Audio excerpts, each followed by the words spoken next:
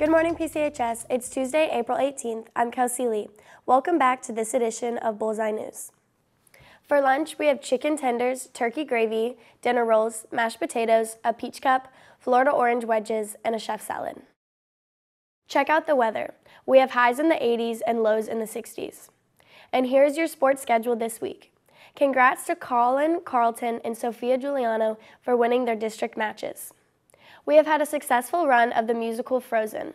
We'll have a recap on the Friday show.